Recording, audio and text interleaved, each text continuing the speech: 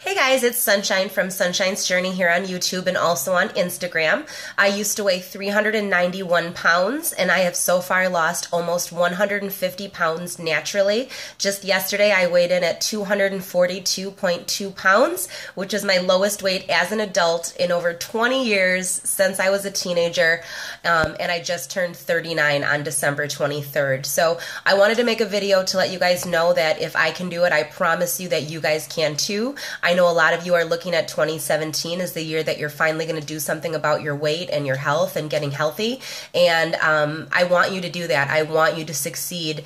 And I want to hit my goals too. So I thought that I would share with you guys 10 tips that have helped me lose almost 150 pounds naturally.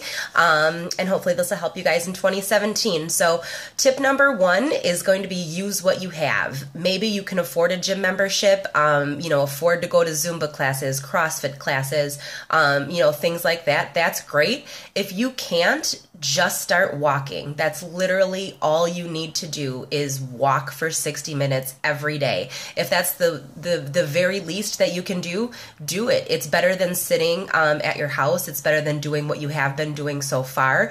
You can walk. I used to use, and I still use, free dance and workout videos on YouTube. There's free yoga videos on YouTube. There's lots of free ways for you guys to get some exercise in. So I encourage you to use what you have. That's a big, big tip. Number 2, you don't need a partner.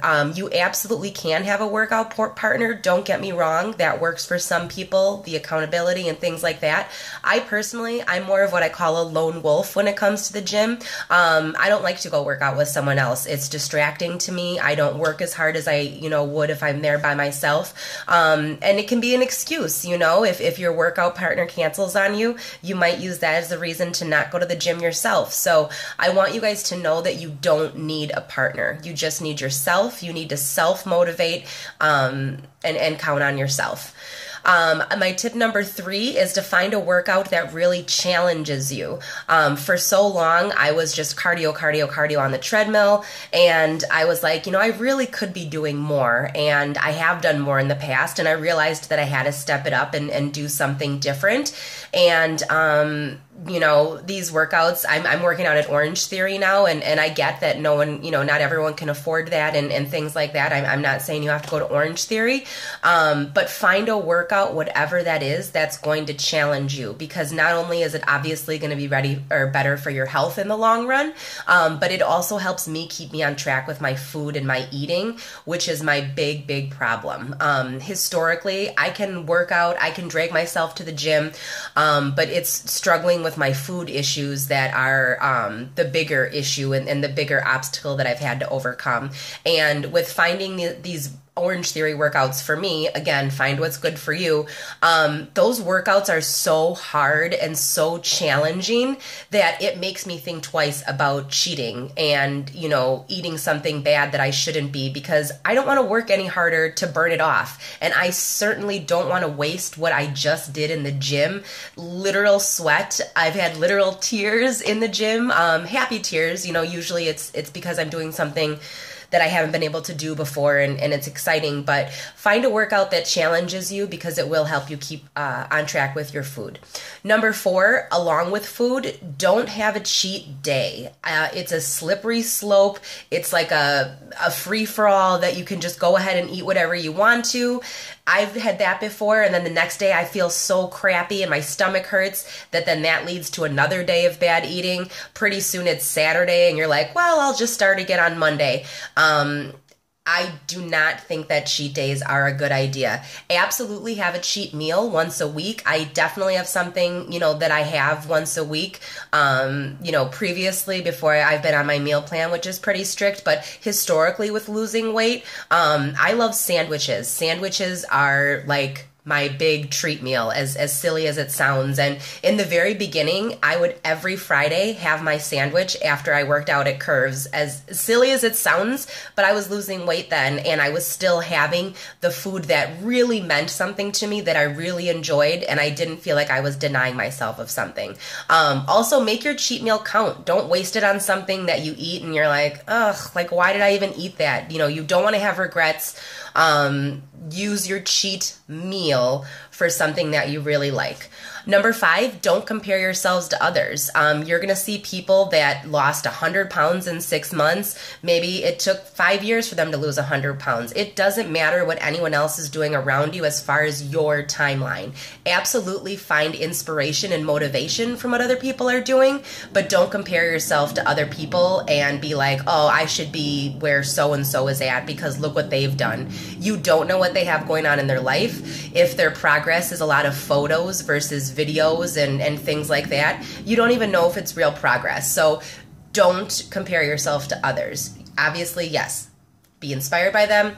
Do not compare yourself. Number 6, stay away from weight-related goals by a certain date. This is something that I have big time changed in 2016. I used to be that person that was like, I'm going to lose 30 pounds by my birthday. And then my birthday came and I was not down 30 pounds. Or, okay, I'm going to lose 20 pounds in the next 4 weeks and it's going to be great. And then, you know, your weeks go on and all of a sudden it's week 3 and you're like, well, I'm not going to hit my goal anyway. I might as well just, you know, not worry about it. Big, big, big mistake. And especially if you guys are on Instagram and you have a big following, it was really hard for me and a lot of extra pressure and a lot of extra stress when I would make those goals. Like, okay, guys, I'm going to be to such and such by a certain date. It's like you don't know what's going to happen with life. You don't know what's going to happen on the scale. Don't set yourself up to fail. Obviously, yes, have weight-related goals to get to a certain goal, but don't set it by a certain date because I think for me, it's at least worked better and it's kept me on track a little bit more just to realize, okay, this is my goal and I'm going to work hard every day to get to it, but I don't have to be there by a certain day or a certain time or a certain event. I do think that that is going to set you up to fail. Number 7, make ultimate goals as well as small goals. My ultimate goal, I have 2. My first goal is to hit 199 because I've never weighed under 200 pounds and as an adult. My second ultimate goal is to hit 191 pounds because that will be 200 pounds lost naturally.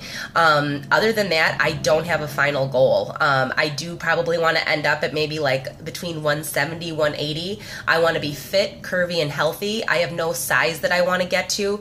And again, other than 191, I have no weight that I want to get to. That being said, with hitting my lowest weight as an adult yesterday, every single ounce that I lose is going to be my lowest weight as an adult. So those are my little mini goals. Number 8, accept that not everyone's going to be happy for you. You're going to find more support and help potentially online than you will in your friends and family, and that's okay. They don't have to be happy for you. Number 9, if you slip up, start again on the next bite. Don't wait until Monday. Don't wait until the first of the month. Start immediately in that next meal. Drink some water, get moving, get back on track. And number 10, fight through when it gets hard. It is going to be hard. If you fight through, I promise it's going to be worth it. I still struggle. It's not easy. Fight through. It'll be worth it. Good luck, you guys.